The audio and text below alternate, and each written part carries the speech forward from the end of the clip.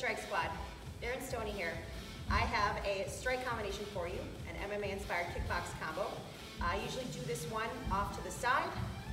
You of course could do it to the front, but I find it's easier to do it this way. You simply start with a jab, give them a target, leaning into it. Then you can double that jab, bring it back.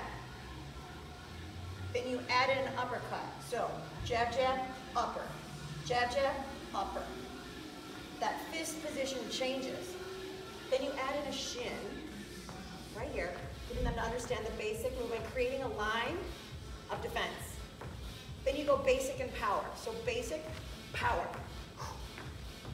Then we'll just put the two together. Double jab, uppercut. Two shin, basic and power. Jab, jab, upper, basic, good. Couple more. One more. Then we'll learn part B. Bring it down and twist. This is defensive. You're gonna keep everything tight up here. The less of you there is to punch, the less of you there is to punch. Redundant, but true. Hands are gonna come up, forearms are protective.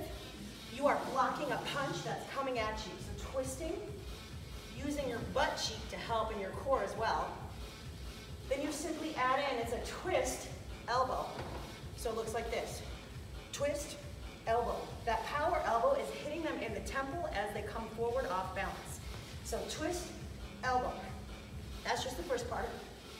Second part, hammer fist, set. Hammer. When you go into a hammer, you're using this part of your fist right here. Then you just add a duck.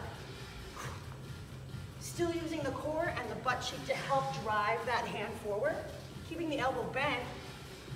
Let's put those four together. Looks like this. Twist, elbow, hammer, duck. Twist, elbow, hammer, duck. Twist, elbow, hammer, and a duck. Then we put the whole thing together. Jab, jab, uppercut. Shin, and twist, elbow, hammer. That's all there is to it. And then you can choose whatever transition you like.